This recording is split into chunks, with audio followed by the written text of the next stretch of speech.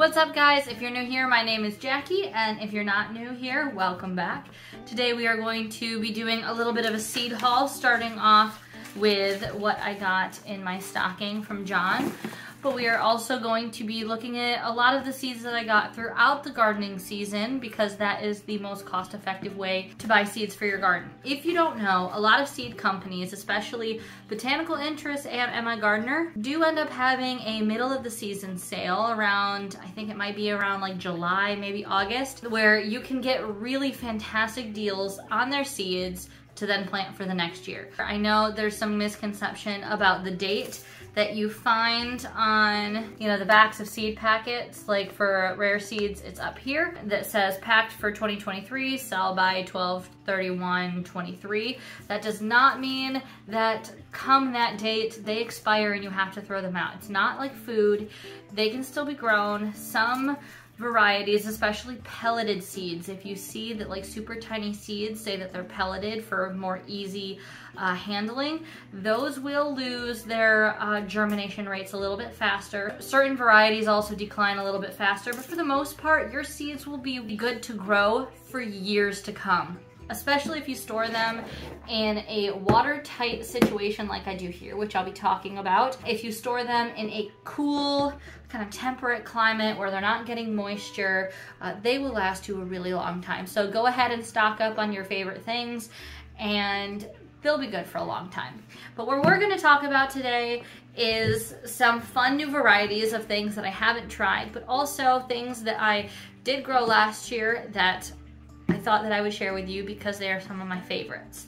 So first we're going to talk about the things that I got in my stocking from my husband, John. I have a spreadsheet kind of going of things that I want from each website. It's a work in progress, just kind of like a wish list, if you will. But I didn't share it with him because I wanted to see what he would purchase on his own, what he would pick if he was the gardener. And he got some really interesting things. Now, of course, when you order, you get free seeds. I got just like a Merlot lettuce from Baker Creek, and then this tall sunflower from Botanical Interest. But from Botanical Interest, he bought candy cane chocolate cherry. Those are fun, stripy sweet peppers, and pink eye purple hull beans.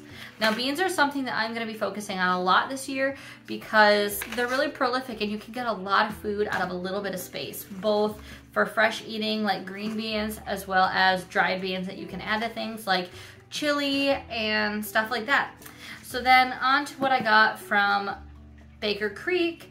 He got me these Berna Velvet Blue pansies, sweet chocolate peppers, dark blue panther catmint, purple of Sicily cauliflower, and lucky tiger tomato.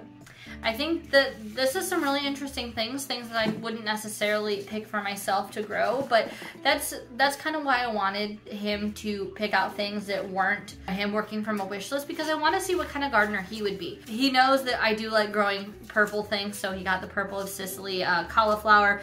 I have this love for growing purple things in my garden, but yeah, I'm really excited to try these, especially these sweet chocolate peppers.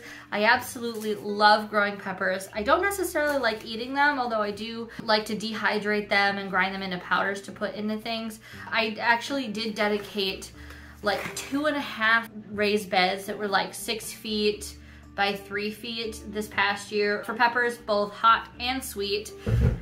And I was actually able to dehydrate and grind a lot of those down to actually give to family members for Christmas gifts, and that was super fun. So now that we have seen what the little stash that I got in my stocking, I want to share with you things that I have in my own seed collection that I have been working on obtaining over the past couple years, but mainly my collection has really grown this past year when I spent quite a bit of money on some seed sales. So this is how I keep my seeds. It's just in a photo organizer container from Hobby Lobby. They run about $15. You might be able to find them at Joann's if you use like a 40% off coupon, but promise me you will not buy them from Michael's. Michael's regularly has these for like $40. That is asinine. I don't understand how they think that they can charge that, especially when everybody else, all the other craft stores, sell them for nowhere near that price. But anyways, I keep most of my seed packets in there because they are easy to keep in little categories. But then for bulk seeds, I just have one of these small containers from Target. And this is where I store my microgreens. So I've got black oil sunflower microgreens. We've got Rambo purple sprouting radish, red garnet sprouting amaranth, and Waltham 29 broccoli. And something that I want to make known with these seeds is they're nothing special. They are the same seeds that you would buy from anywhere else, especially like radish seeds and like the Waltham 29 broccoli. You can grow these seeds to maturity and they will give you that same head of broccoli, except you are buying 4 ounces for probably the same size that you're buying 2 grams somewhere else, just because of the nature that these are meant to be grown. So keep your eye out for some varieties. If you know that you want to grow a lot of them, check out to see if you can get them in bulk from places like True Leaf Market, where you can get like microgreen seeds. That is a really good way to make your budget extend, especially if you have people in your community that you could pitch in and kind of do an order together, and then you could each get even still a few ounces. Or like this black oil sunflower seed, this is a pound of black oil sunflower seeds. Now, I bought these to do microgreens for my chickens, and I will be having a video on doing microgreen seeds, but these are fantastic for human consumption as well. The whole microgreen process takes 1 week from the beginning to the end when you're harvesting and eating, so they're a really good thing to have even in your like emergency kit, because they are packed with nutrients and it only takes a week to grow. So now that we've talked a little bit about that, let's get into some of the really fun varieties. Heart of Gold melon, it's like a cantaloupe. Got Delice de la Table melon, and Moon and Stars watermelon. I think it's so beautiful because every watermelon actually has like a moon and then speckled stars, and even the leaves are speckled. It's just a really fun plant to grow. So I will definitely be trying to get some of those to actually come to fruition this next year. I have a ton of beans. I'm a little bit obsessed with all of the different types of beans that are available. And a lot of these I grew last year that I will definitely be getting a lot more from. In case you've never seen these, like, you are not limited to boring like black beans or pinto beans, which if you're in it for sustenance, if you want a lot of beans, you can go buy a bag of those at the grocery store and plant them just the same. And it's a really cost-effective way. But for me, I absolutely love beautiful plants. So I have these Calypso beans. These are black turtle beans. Got Painted Pony. And then these aren't the prettiest to look at dry, because these are meant for like fresh eating. These are Burgundy Royal Bush beans. And then I've got some garbanzo beans. And now into the ones that are new to my collection, which I'm so excited to grow, are these Red Swan bush beans. They're beautiful, like a pinky red, and the flowers are pink. So pretty. Got these purple TP beans and dragon tongue beans. I know a lot of people have grown these. They look really fun and interesting. And as far as my knowledge, any bean that you eat fresh like this, even if they're like fun colored when you pick them, if you boil them, I do believe they do turn green. But that can be a fun little magic trick for your kids into tricking them to eat more vegetables. If you are looking for the absolute best basil in the world to grow, especially if you are in an apartment or you have an indoor kitchen garden or on a balcony or something, Piccolino basil, 100% where it's at. This is so fragrant, so potent, it's beautiful, it's adorable. It grows in this little like globe shape. 100% recommend Piccolino basil. I grew this purple Ruffles basil last year and I did not have luck with it. Hardly any of them were purple. They were really leggy, did not produce much bushy growth no matter how many times I cut it back to try and produce more lower shoots. It just wasn't working for me. But then I added to my basil collection, so I'll get to try lots more this next year. We've got Thai basil, holy basil, lemon basil. I need to also put in my order for lime basil. That's something that I really want to grow next year as well. Got lettuce leaf basil. These things are huge. Jess just talked about in her seed haul video how good they are to use as like lettuce wrap substitute. And then we've got the good old staple of Italian Genovese basil. And I also got a lot of different basil varieties because I sell plant starts, and herbs are incredibly popular. I do have a video that I made last winter before I ever started selling seeds, kind of like what I expected to go down and everything, but I am gonna be making an updated version of that. Continuing on with the herbs, we've got a good old staple rosemary, we've got moss curled parsley, you can see a little bit right there. Majoram, I don't ever know if I'm saying that right. A good old tetra dill. Got lemon balm. A lot of people really liked buying lemon balm from me last year. And funny enough, I didn't grow any in my own garden. So that is definitely something that I'll be growing this next year. We've got Sweet Annie, Feverfew, Candy Stevia, German Chamomile. I have chamomile coming up absolutely everywhere in my garden. Even though it's winter right now, it is just popping up everywhere because I planted a row of it and it's just seeded itself, which is fine, totally fine. Chamomile is absolutely gorgeous. Then we've got English thyme, long-standing cilantro. Now, if you want an aphid trap crop, plant cilantro. This plant was covered in aphids, but between that and some of the weeds that I had in my garden, I didn't deal with any aphid problems anywhere else that I noticed. So I will be planting that again, simply just to keep aphids off of my garden. We've got some more parsley, and then this one from Baker Creek, Orangelo thyme. I don't know if this is the same as orange thyme. I'm guessing it is. I do have a little bit of orange thyme. I don't know if it's gonna come back or not. It should. Thyme is a perennial. However, we all know that cold snap that we got. I don't know what's going to come back after that. But there are a lot of different thymes out there that I would encourage you to try and find some really fun ones, then not just be limited to, you know, like the English thyme. There's lavender thyme, lime thyme, coconut thyme, all kinds of stuff. Endless possibilities, and they all give you just a little bit of a different undertone depending on what you're cooking. Some of them are better, say, paired with fish, some are better with poultry. So lots of different things. And another thing that I'm going to hopefully get a lot of this year is lavender. I want to grow a lot of lavender in my own garden for drying. I'm hoping that I can start making my own essential oils.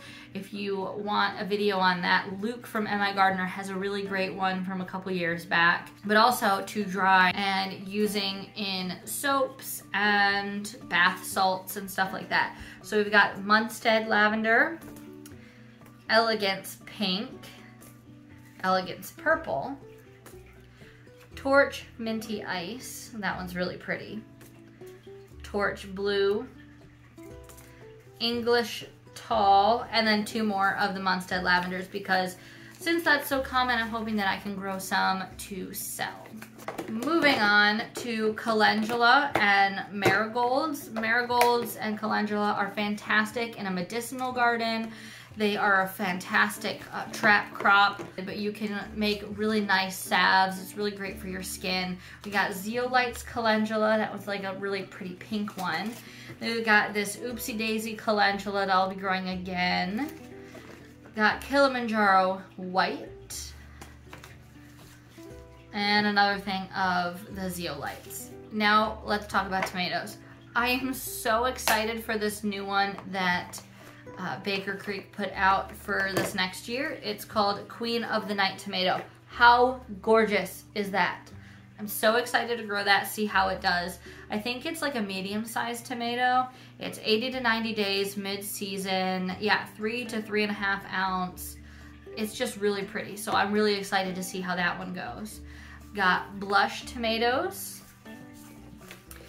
I grew Mortgage Lifter last year. I actually have 3 packs because they only come with like 25 and I wanted to sell some more of them. These get like up to 2 pounds, so with my irregular watering schedule, they did crack quite often and they did take a long time to start producing. But yeah, they were just an okay tomato. They were pretty good. They sold well, so I'll start some more of those.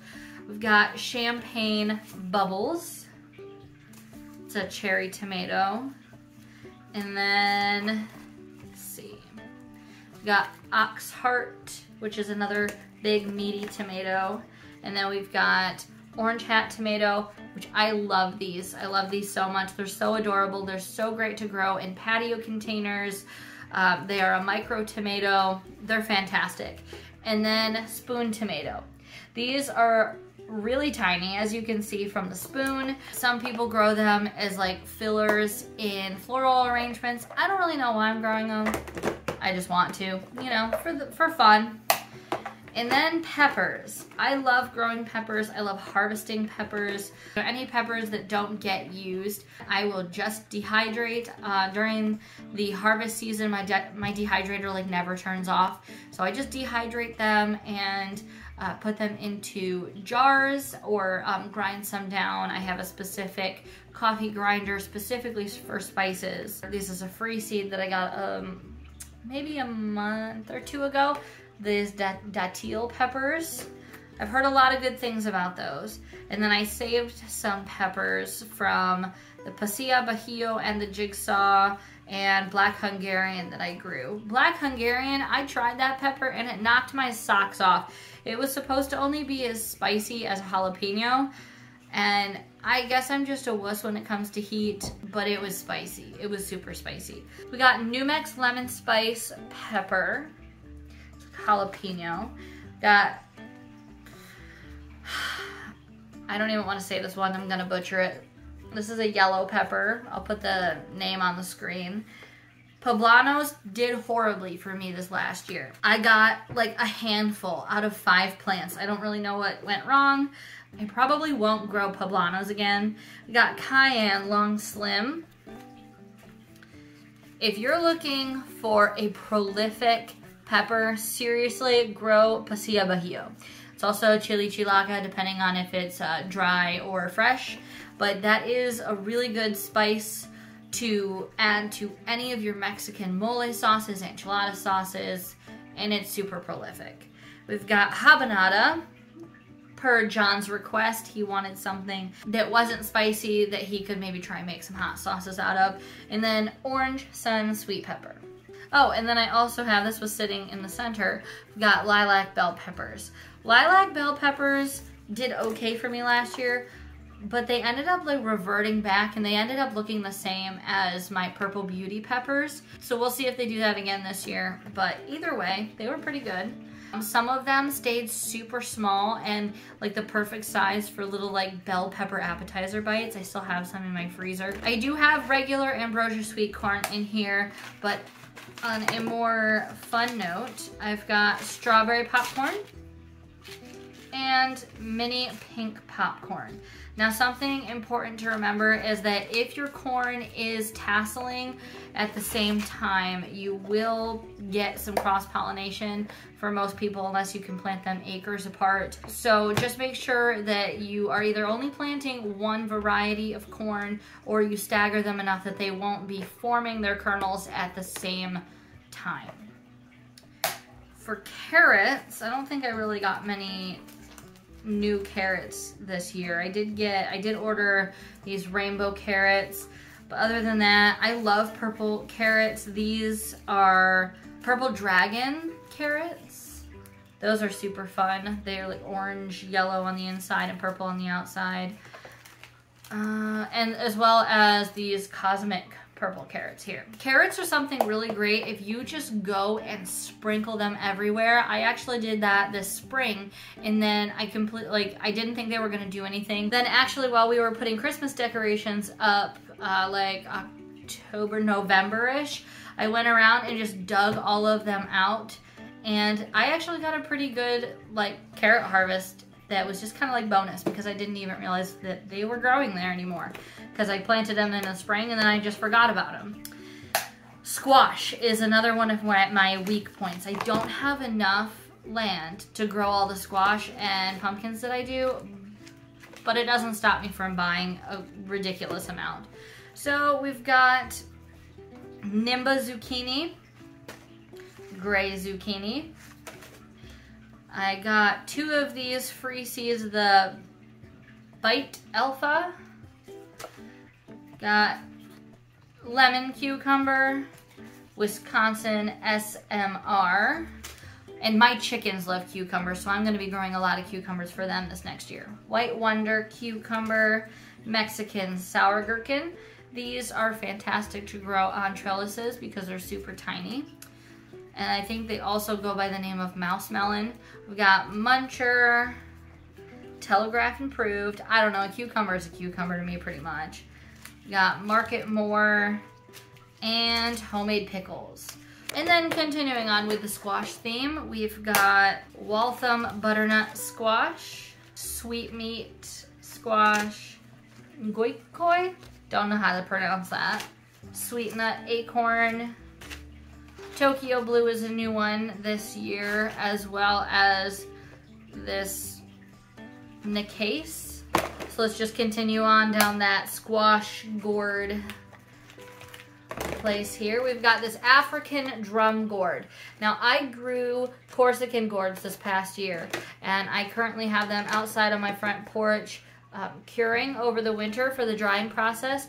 They grew, you know, maybe like this big or so, and once they're cured, you can make things like bowls. You can carve them, and it just looks super cool. And so when I saw this African drum gourd, I knew I had to try it because these are like huge, and you can actually make drums out of them, or even bigger bowls, or whatever you want to do with them. Loofahs are another thing that I am going to try again this year. I didn't start it soon enough because where I live, I have to start these inside quite a good deal in advance, just because they take so long to mature and then dry on the vine and everything. So I got one that was mostly usable, so I'm gonna start these inside sooner.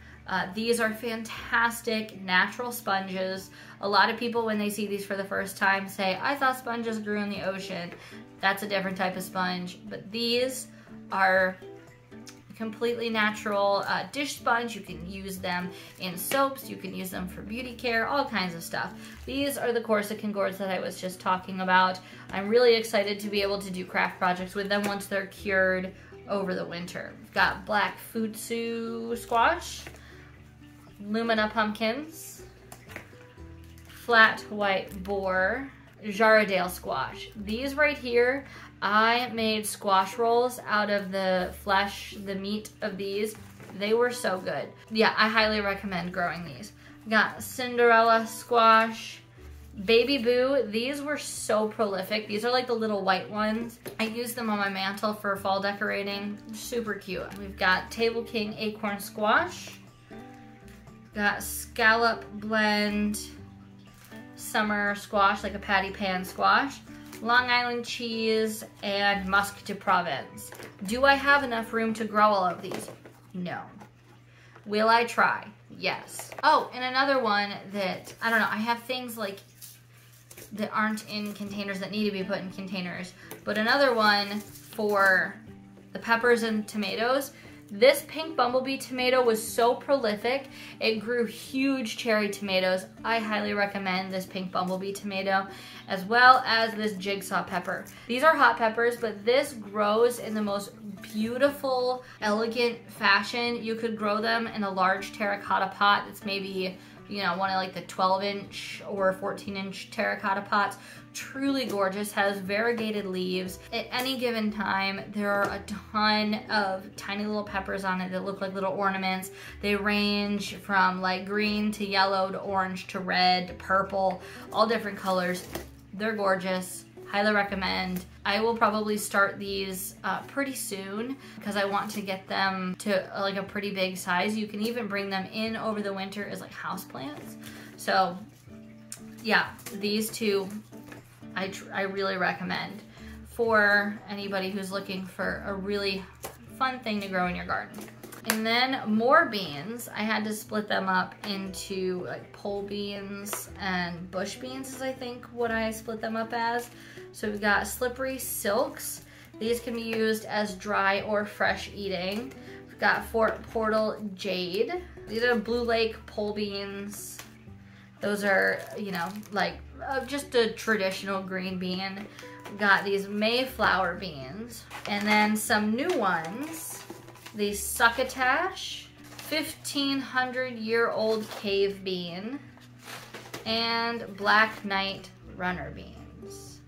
This is a new one from Baker Creek this year. Got Oregon sugar pod peas and Green Arrow shelling peas. Then here, I grew these last year. These are the Purple Magnolia snap peas, and they have really pretty purple flowers, and they produce really sweet, nice, delicious, tender snap peas. This video is already half an hour long, and I have not even gotten through one full container yet. Haven't even gotten any of the flowers, so I might have to make this into 2 parts here. So let's finish up with the vegetables, and then the next video you will see will be the second part to this video, so it's not super long, and that will be of all of the flowers that I have, all of the new flowers that I'm going to be growing this next year. So we've got Market Express turnips, black Spanish radish, and bull's blood beets. This is a fantastic one if you want to make your own cosmetics or your own like food dye, because you can dehydrate these and grind them up into a powder, and they make a very vibrant red that you can then use as blush. You can combine it with like cocoa powder and arrowroot powder to create like a bronzer. You can, you know, do food dyes and stuff. So this is a really good one if you want to get into naturally dyeing things. I think I am just gonna stop it here. That way I'm just gonna break it up. Instead of into like vegetables and then flowers, it's gonna just end up being, this one was just everything in here.